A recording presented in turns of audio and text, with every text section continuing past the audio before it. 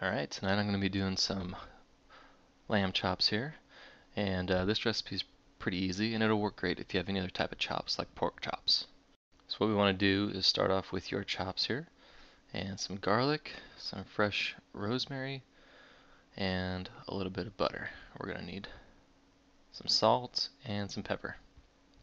First thing you want to do is, with the fat rind on your chop, to prevent the meat from curling when it shrinks, is to go ahead and cut into the fat rind in a couple different spots, and that will prevent the meat from curling up when it shrinks when you cook it.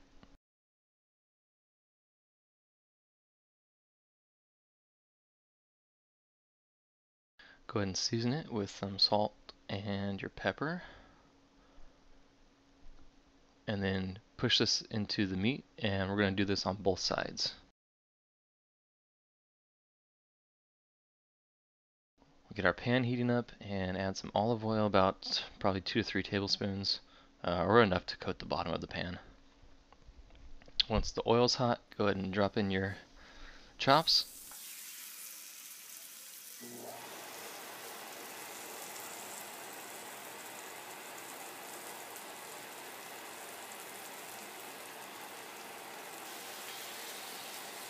We're going to add in our rosemary around the outsides and the spaces between the lamb chops here. And this will cook out the flavors from the rosemary into the lamb and the juices around it. Throw in our garlic. We want to crush the garlic with the broad side of a knife, crush them pretty good, and then throw them in. And then we're going to put in a couple cuts of butter here.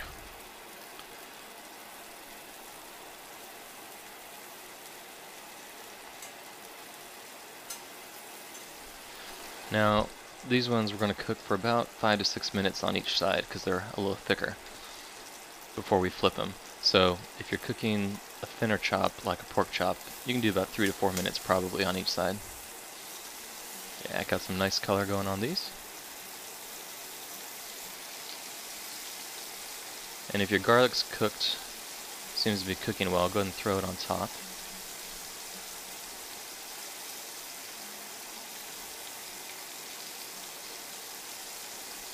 Keep the rosemary in the pan. What we're going to do when we flip them is we're going to baste them with the juice once we flip them. So tip the pan and make sure you can get the juice.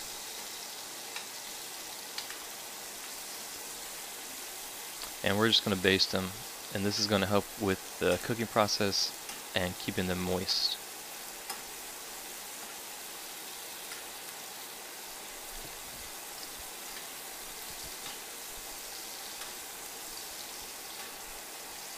So baste them for about a minute or two, and then let them finish cooking the rest of the way. Alright, let's get it plated up here. I made some asparagus and some garlic mashed potatoes to go along with this. And these chops came out really good, these lamb chops. And these, like I said, these will work for pork chops or any other type of chop that you're working with. Alright, thanks.